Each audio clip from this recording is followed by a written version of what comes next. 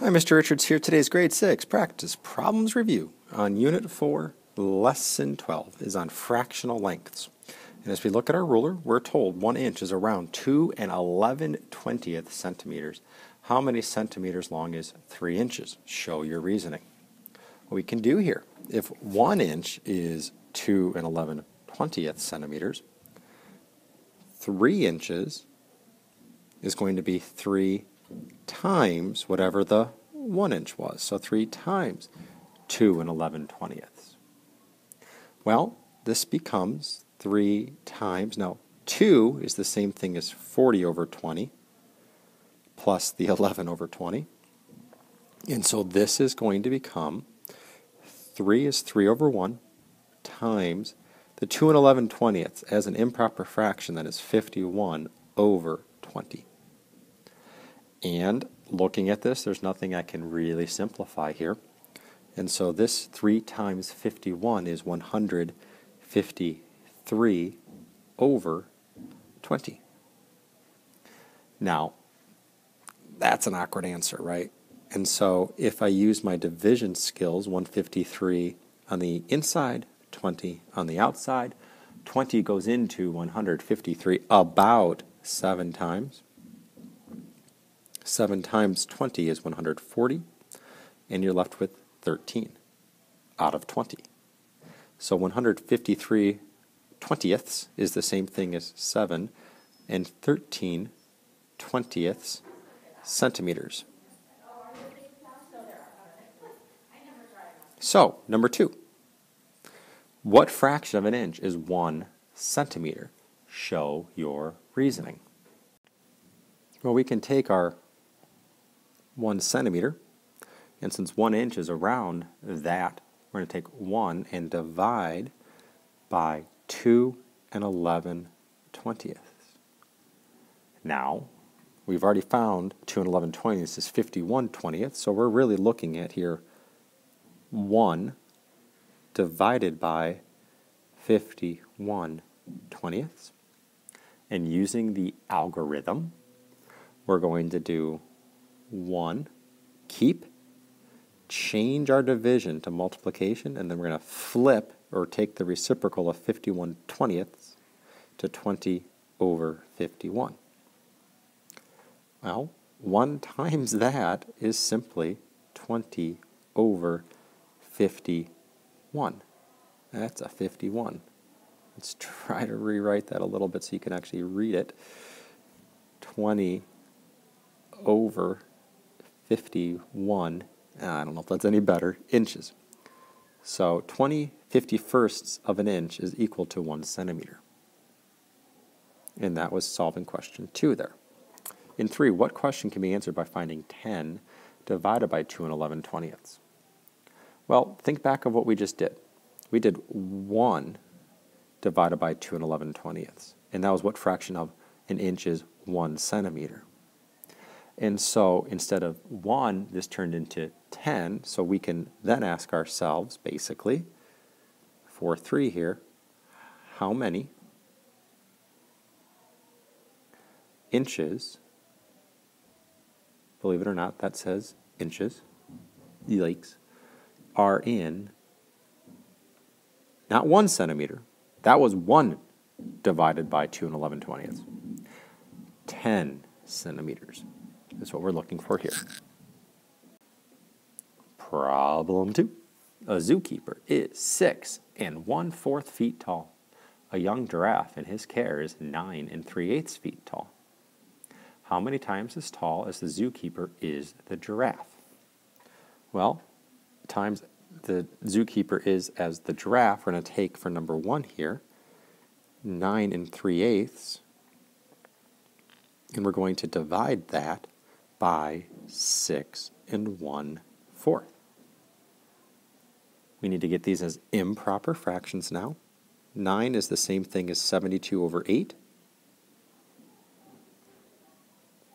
6 as fourths, you can multiply by 4 and get 24/4.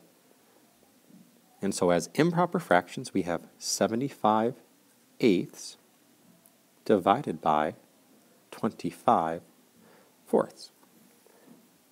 I know I don't want to do a bar diagram for this, so let's keep the first number, change our division to multiplication, and we're going to take the reciprocal or flip here. Now, I would strongly recommend cross-simplifying here. Is there a number I can divide out of both 75 and 25? And sure enough, you can divide 25. So 75 divided by 25 is 3. 25 divided by 25 is 1. Same thing when looking at the 8 and the 4. I can divide a 4 out of both of those. So there's 4 divided by 4 is 1. 8 divided by 4 is 2. And this makes it so much simpler, because then I can take 3 times 1 and get 3, and 2 times 1 to get 2. So we get 3 halves, which is the same thing as 1 1/2. So to answer the question, how many times as tall as the zookeeper is the giraffe? Really, it's 1 1/2 times. What about number 2? What fraction of the giraffe's height is the zookeeper's height? Well, we're dividing this now the other way. So for number 2, in number 2, it's 6 1/4 divided by 9 3/8, and we've already found the improper fractions for these. So this is 25/4 divided by 75/8. Well, once again, keep the first number, change the division to multiplication, and flip or take the reciprocal. And once again, we can cross-simplify here. Divide by 4, you get 1 and 2. Divide by 25, you get 1 and 3. 1 times 2 is 2, 1 times 3 is 3, so now we get 2/3. And so what fraction of the giraffe's height is the zookeeper's height? 2/3. Let's move on to question 3. A rectangular bathroom floor is covered with square tiles that are 1 1/2 feet by 1 1/2 feet. The length of the bathroom floor is 10 1/2 feet and the width is 6 1/2 feet. How many tiles does it take to cover the length of the floor? Okay, length, length, length, length. Let's use our highlighter here. Length, length, length, length. What do we know about the length so far? We know the length is 10, length here, see, 10 1/2 feet. Length is 10 1/2 feet. Okay, so what we need to do then is take the 10 1/2 feet there, and we're dividing it by the 1 1/2 foot tile. It's 1 1/2 by 1 1/2, so length and width are the same there.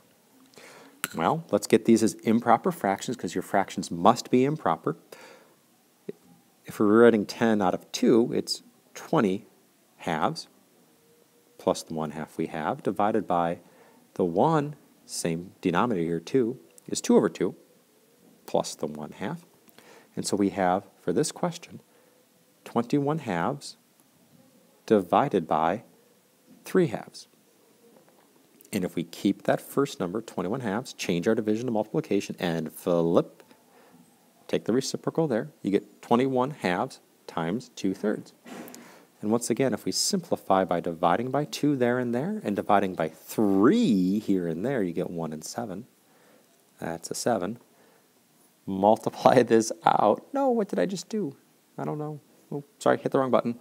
Probably didn't see anything on your screen, but 7 times 1 is 7. 1 times 1 is 1. And so that means you're going to need 7 tiles. Next, we have how many tiles does it take to cover the width of the floor? Width, width, width, width, width. Here's the width, right? Width, width, width. And then width of the floor is 6 1/2 feet, 6 1/2 feet, 6 1/2 feet. Okay, so that means in this question I am taking that 6 1/2 and dividing it by 1 1/2. Improper fractions now, 6 is 12 halves. And now we already established as 1 1/2 is 3 halves, so I'll just bring it from the last question. So we're asking ourselves 13 halves divided by 3 halves. Once again, we're going to keep the 13 halves, change our division to multiplication, and flip, take the reciprocal of the second number, it becomes 2/3. Is there anything I can simplify here? Well, not as much as in the first question. This is 1 and 1. And so now we end up with 13 over 3, which is 4 1/3. And again, the work on that, if you were to take 13 and divide it by 3, you get 4 whole tiles and 1/3 of a tile. And we're not going to round up here because you can actually cut tiles, I suppose. And so we'll just get 4 1/3 tiles here. Question number 4. The FDA, Food and Drug Administration, recommends a certain amount of nutrient intake per day called the daily value. Food labels usually show percentages of the daily values for several different nutrients: calcium, iron, vitamins, etc. In 3/4 cups of oatmeal, there is 1/10 of the recommended daily value of iron. What fraction of the daily recommended value of iron is in 1 cup of oatmeal? Sounds familiar? Write a multiplication equation and division equation to represent the question, and then answer the question. Show your reasoning. What we're doing here is taking that 1/10 of the recommended value and dividing it by 3/4 to see what it would be for 1 cup. And so that's going to be 1/10 divided by 3/4 is equal to what? And if you remember from some of our other things, you would take 3/4 times the what equals 1/10. And now, conveniently enough, we have a really nice way of solving 1/10 divided by 3/4. We can keep the first number, change the division to multiplication, and take the reciprocal of the second number. Cross simplify where you can. 10 divided by 2 is 5. 4 divided by 2 is 2. And we're left with now 2/15. And so you get 2/15 of your recommended value in a full cup of oatmeal. Could have a lot of cups then, huh? Could ask you how many. Or we could just move on to question 5.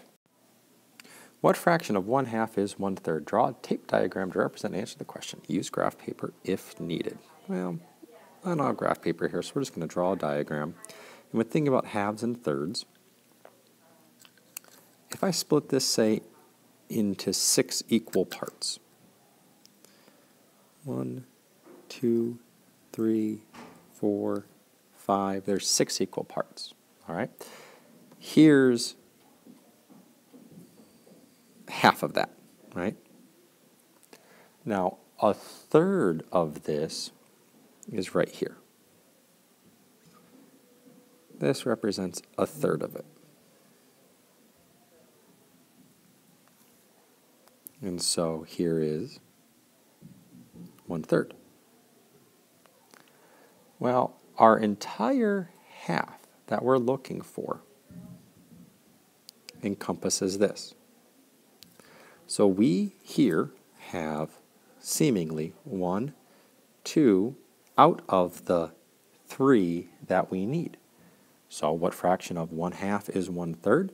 It's 2/3. Noah says there are 2.5 groups of 4/5 in 2. Do you agree with this statement? Draw a tape diagram to show your reasoning. Use graph paper if needed. Well, spoiler alert, I'm going to say yes, we agree. Now, for the tape diagram.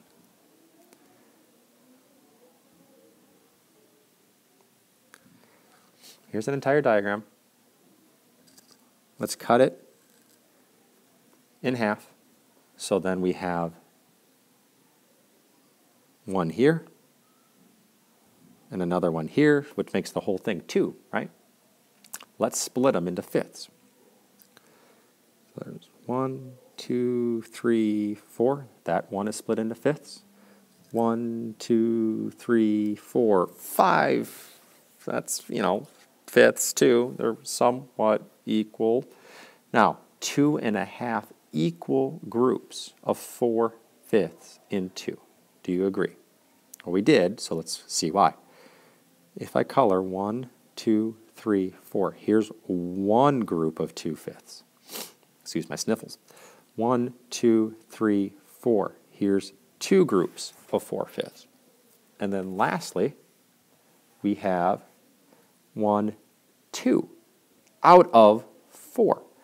So we have 2 out of 4 that we need, which is half of what we need for a complete group.